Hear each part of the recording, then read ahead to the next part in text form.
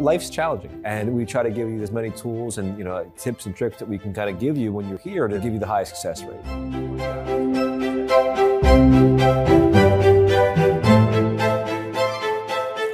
Like a big old oil stain on it. I think your best bet to get oil out is like Dawn, because it's like a degreaser, so it'll pull the oil out. Pull it out. But just try to like blot it, don't like rub it in, because it'll just kind of like make it bigger.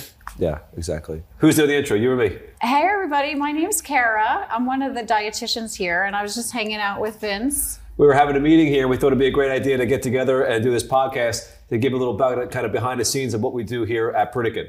And by the way, Vince is our executive chef here, teaching me all kinds of things about cooking. I really appreciate you, Chef. I mean, I know the nutrition piece, but sometimes the cooking gets a little confusing to me. So it's just really nice having you to ask questions, and helps me help our guests, make the foods that they actually can enjoy and not make it feel like it's just plain and doesn't taste good and they're stuck with plain food for the rest of their lives. Correct. People, when they come here, they think they're going to eat, eating healthy food is going to be boring or being flavorless or being something they're not going to want to enjoy. And that's certainly the opposite. We try to get people into the mentality here that there's so many good, bold flavors, so many good textures and things that we're going to serve you here. You'll want to be excited to eat this food. You're going to enjoy eating it, and you'll have fun doing it. And that's one thing that we try to really emphasize here, is that not only will you be eating healthier, you'll be living a healthier lifestyle, and you'll just be enjoying it, all at the same time. So, working with you, working with our other dietitians, working with our doctors here at Pritikin, it really is encouraging that you're giving to our guests is not slowly killing them. You're giving them healthy food. One story came to mind. Always comes to mind. What kind of got me working here was a place I used to work years ago. There was this soup of the day that we would serve, and this was a residency that we would kind of condo hotel. And one woman who was this resident there, she says to the maitre d', can you make the soup of the day? It's so good. Can you make it at least once a week? So it was a big seller. We went ahead and we obliged. And come and find out, months later, I went under this woman, never met her before. She tracks me down. We're setting up a little thing in the lobby, a little event. And she says, "Are you the chef here?" I said, "I'm one of the chefs here." "Are you the chef who makes this wonderful, healthy soup?" And I'm looking at her, right? And I'm like, look, I never did healthy cooking in my life before I worked here. I certainly wasn't the poster child for eating this way before I first started working here, but things changed, right? Yeah. And certainly what kind of progressed me to working here was this one particular story. Was this woman, she's like, "Are you the chef who makes that wonderful, healthy soup?" And look, I was like, "Healthy soup? What are you talking about?" She's like, "The zucchini soup." And I'm like, "Zucchini soup? The zucchini bisque?" And she's like, "Yeah." I was like, "Miss, that's like a zucchini beurre blanc sauce. It's like cream, butter, cheese. Nothing was healthy about it." And her face looked so saddened and so distraught that she didn't know any better. She just saw zucchini in the name and she's like, "It must be healthy soup," And so things like that really kind of got me realizing that some people just don't realize that how unhealthy the food is that you're putting into your body, especially when you go out to eat. Even if you think you're going to a vegetarian place, a vegan place, they're still going to use salts, oils, sugars, all the above, and not only, sometimes you can get that misconception that your food is healthy, but it is not always the case. I totally agree with you. One of the classes that I do is, one of the lectures that I do with the guests is called label reading. And one of the things that I noticed the most about label reading, what freaks the guest out in the food is the sodium. Because a lot of times what I've noticed, and in me myself, honestly, before I came to Pritikin, sodium wasn't something that I really, really focused on, but it's something that was really brought to my attention, and now I really bring it to others' attention because we, like you said, we think that we're eating really healthy. We're eating salads and we're eating fruits and all of these things, but when we go out, we have no idea how much sodium and added oils and things like that are added to our food. So what I think that is so great about Pritikin is the interdisciplinary group of people that we have here, because we all have our own expertise on how to do things, and then we all just kind of bring it together. So, kind of what you said about the soup, we show people how to make zucchini soup that's really healthy, and they wouldn't even totally know the difference because it's still creamy and it's still flavorful. And what we do is we teach them about the health rather than, I just want to lose weight. It's not about the weight loss. That's a side effect. Correct. What we really want to teach them about is the health. And I can help do that, but what you enable us to do is make it healthy and taste good. And I think that that's the secret sauce here at Pritikin. Well, I'll tell you, I think Pritikin is like a soup. You know, we have such good talent here, and everything kind of comes together, and it really not only works together, it tastes good too. And obviously, don't eat us, but we certainly give you a lot of good food to eat when you're staying here. Working here and working with such a great team, it can really be satisfying to see that what you're giving to people is so flavorful and so healthy for them, and it's something that they're really actually enjoying eating. Excited about. Yeah, I mean, I was just thinking. You just made me think about the woman right before we started our little conversation. She was asking you about that plank salmon, and she was just like. Yeah, talking about it like it was the best thing since sliced bread. If we can expose you to something new, I hope I can do my job, right. That maybe it's a new grain, a new salad, a new, texture, flavor profile that you've never kind of experienced. Maybe things that you think you hated, like parsnips. I thought I hate parsnips. Roast them, you'll love them. There's different things that you can do to vegetables, for instance, to make them more flavorful, to make them more, texture-wise, where you're going to enjoy them more. Because, if you don't like steamed broccoli, you might like grilled broccoli better. You know what I mean? Seasoning things a different way with the different herbs, with different spices, we're all going to make the difference to where you're going to actually really see like, hey, I'm satisfied with this vegetable. I'm satisfied with this grain, to where it was actually something you really, really wanted to eat, and you're going to want to eat again. So things like purple radishes or candy cane beets can make your food look vibrant, look exciting. Taking something as simple as like a chickpea and toasting it will imitate like a peanut. Where you're not consuming straight nuts now, and where you're consuming something that's going to be certainly healthier, but still give that crunch and satisfying kind of texture that you might be kind of craving. And talking about sodium that you mentioned before, when people eat out, there was a restaurant I was at in Philadelphia years ago, and I'm not going to name the name. But it was a Mexican gourmet restaurant, they call themselves. And what I guess that meant was just putting a ton of salt and everything, which is most restaurants do. But the amount of salt that went into this food, it was right on the menu. People look at it and they don't even care, because they don't even know what that means. They don't like whatever. I'm ordering the enchilada, right? And the average amount of sodium on the menu was like 5,000 milligrams of sodium per dish, right? And per dish. Per dish. So in kind of translating that, we only recommend having 1,500 in a day. Per day. You're having that in half of your meal. Not even, maybe just the appetizer alone, you had that, right? So it's insane. Correct. So the highest was 8,000. And people think how can that even be conceivable that you're going to put 8,000 milligrams of sodium in something and not make it inedible?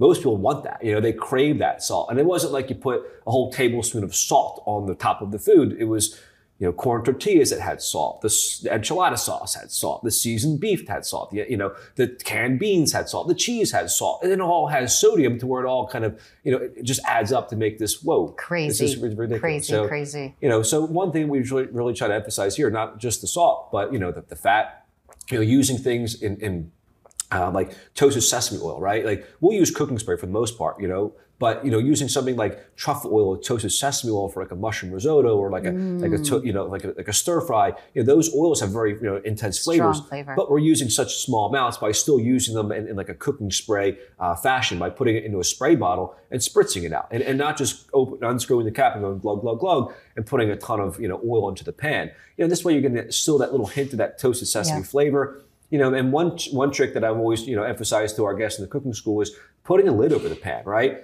As soon as that onion, the pepper goes into the pan, cover it. That way the steam that comes up hits the lid, it condensates, it drips back down. That way you have that kind of natural kind of environment where you're still browning the vegetables effectively without adding too much water. Because if you add water, you'll just steam them. Without any water being kind of trapped in there, you're going to kind of unevenly burn them, which is going to just kind of have it's not going to end up well. Yeah, exactly. See, that's what I love about you, Chef. You always teach us these little tips and tricks to really help us out and make the food taste as good as it can. And it doesn't have any salt in it. And the other thing that I really, really like about a lot of your dishes is that you use a lot of fresh herbs. And I find that when we use the fresh herbs, there is no need for salt at all. It just is so flavorful. And you just give such good instruction on what herbs go well with what. So then when they're here, they see you do it, they watch you do it, you give them the recipe, they're able to take it home with them, which is so great, because one of the things about Pritikin is that it's sort of like a bubble here. Everything that happens here is beautiful, rainbows and unicorns. Yeah. And then they have to go outside these doors. And I think that we give them some very good tools to know what to do when they get out of here. And the other thing that's so great is that when they do leave, we still offer services. We offer the Pritikin on Track program, so we can continue the conversation and make the Pritikin eating plan work for them when they go outside of these doors. Because we all know that when you get out there, it's not so easy. There's a lot of there's a lot of things taunting us, and it's life's challenging. I mean, and when you, like you said, you pop this bubble and you enter the reality of the real world again. I mean, you're not going to live here for the rest of your life. Exactly. And we try to give you as many tools and, tips and tricks that we can kind of give you when you're here to make you, to give you the highest success rate. But one thing I always tell people is that if you're not doing this 100% when you go home, you're not a failure. You're still doing, hey, 60, 70, 80, 90%. That's great, because it's probably better than what you're doing before you came here, right? And absolutely. Some people just have different, pathways and different ultimate goals that they can kind of really attain to. And hopefully what you try to learn here is that, as much as what you do in your everyday lifestyle, staying active, eating the right food, it's a whole entire all-encompassing thing. It's not just, one or the other. For me, I don't work out that much in the gym because I don't have the time to do it. So knowing that, I'll try to stay active as much as I can. Sitting down right now for this 30 minutes, probably most sitting I'll be doing all day, but just kind of running in the kitchen and running up and down the stairs, all that adds up, and taking a walk somewhere as opposed to driving if I can, all that adds up too. Totally. I really agree. I used to think that if I just went ahead and went to my exercise class for my 45 minutes, that it was okay to just sit down for the rest of the day and be at my computer and do my work. But that's not true. Yeah. Physical activity, just being physically active, is so much more important than just taking a certain amount of time and then the rest of the day just sitting down. So I think there's so many concepts that we present to the guests that they don't really think about. All they really think about is like, how many calories does this have? And how many steps do I need to take? And they don't really think about the big picture of, you just want to be physically active. And you want to eat more fruits and vegetables, but you don't need to count everything. You don't need to be so strict, because a lot of times, where does that get us? Correct. It leads us down a path that we become unsuccessful. So I think we kind of change the dial a little bit here and teach people more of a big picture instead of laser focusing on little minutia type of details. The fad diets are what kills me, because they're just not sustainable. I mean, you're looking at somebody who's on like the Atkins diet or keto diet or whatever diet where you're eating one particular thing and withdrawing from everything else.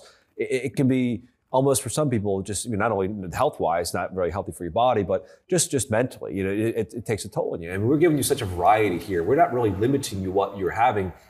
We don't use sugar here, right? We're going to use apple juice concentrate, a little bit of maple syrup, a little bit of honey, but not as condiments, right? Little sweeteners in things to add that little pump of flavor. If you're somebody who's more sensitive, we'll add a little Splenda as you have, suppose you're having a blood sugar spike up, if you're using those direct sweeteners, Splenda or stevia will be a good alternative. But those are things that we'll be using here.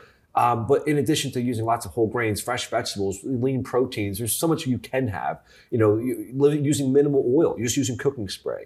Not adding a ton of salt or any salt, using things that have natural sodium or, controlled sodium, like the Dijon mustard or lower sodium soy sauce and that stir fry. We're only going to have 1,500 milligrams in a whole day, but it can kind of tweak it in little tiny increments where you're getting a little pump of flavor without actually using salt. Because salt is, like 2,400 milligrams of sodium in a teaspoon. In a teaspoon. So, that's way more than, and using things like Parmesan cheese, not as condiments, but in a sauce, in a dressing, where you're kind of controlling that little bit, where you're not just like, hey, I'm just going to go grab this ramekin and go glug glug, Exactly. And that's where people kind of get misconstrued, where they see us using it in a class here, and they're like, oh, he's using soy sauce, he's using toast. Yeah. They tattle on you all the time to me. Yeah, well, and I tell them, I'm like, you could tell Lon and Kara all you want, but I'll tell you that they allow this. I mean, we it's a pretty rigid program that we go through to make sure that what we're doing is what we would actually conserve. So it's definitely a challenge to make the healthiest food, the most flavorful as well, right? Because most people are expecting, when they come here, if you're somebody who's like eating at these bad unhealthy restaurants and eating out a lot, you're consuming a lot of salt. And salt is a flavor enhancer. Nothing's going to hit in your palate like salt does. So when you're like coming here the first night, you're like, chef, your food's like, because it's salt. And 2, 3, 4 days later, once you kind of wash your palate, they cleanse pee it that, all out. Yeah, you pee all that salt out. You'll lose weight just in the first couple of days, just from the kind of purging the natural moisture retention your body's kind of holding without salt. But your food will also start tasting more different, And if people leave here after 2 weeks and they go experience like a regular like bag of chips, it tastes salty to them. Like, Because it's so thing that you kind of cleanse your palate from the salt. It's something most people don't realize how much salt is in things. It's pretty astonishing. I totally agree. It's funny that you said but chef, you use fruit juice concentrate and use maple syrup, because when I do the lectures and I talk about, I talk all about the different types of sugars that they need to be careful of, including maple syrup and fruit juice concentrate and all of these things. And then they say, but chef uses it in his desserts, and he uses it in his salad dressings and things like that. And I said, yes. And we know that because we analyze everything and we make sure that it fits the Pritikin guidelines. So it just goes to show that it's not an all or nothing type of situation. We create ways to really enhance the flavor of the food, make it taste better, really, talk about the low calorie density foods and how to front load them. And that's another thing that I think is really important, that a lot of things that we do at Pritikin, they're for a reason, but we don't really say anything about it. We just kind of lead them through. So when they go through the lunch line, the first place they go to is the salad, because we really want to front load them with these very watery, fibrous foods so that it'll help fill them up. And then they go to the soup, same thing. We give you the biggest bowl we have too for the salad as well. It's like the biggest bowl. And then, you know what, by the time you get to the main dish, you really don't need that much of it, because you're really front loading with these very low calorie dense foods, which fills up the belly. And then when they're done, they're like, you know what, I feel good. And then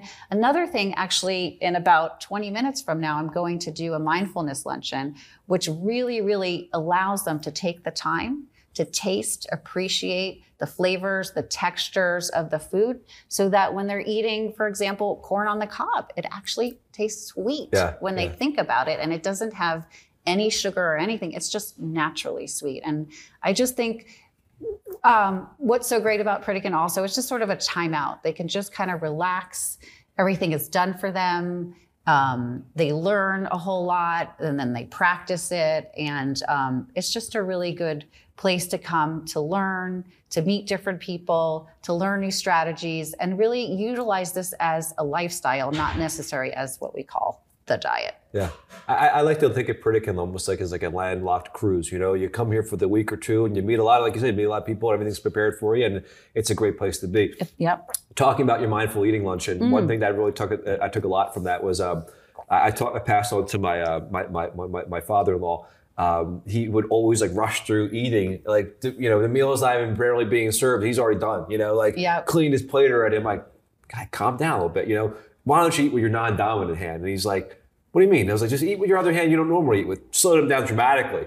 You know what I mean? It's just something simple as that. Just a little thing. And he just took time to actually appreciate, as opposed to just kind of, not actually just, shoveling it in his mouth to where, just eating to sustain, eating to actually enjoy what you're eating, And, one thing that I love to do here is this, we have such a variety that we're serving here. It's just really, it's really appealing to have such a wide, variety of grains to serve, a wide variety of different, animal proteins that we'll serve, mainly seafood, right? But we might serve some other things like, chicken or turkey. We're doing some smoked turkey here for tomorrow in our smoker. It's a new recipe we're doing. It's going to be nice. But even things like small amounts of very lean red meat will allow, small amounts. You do the venison, right?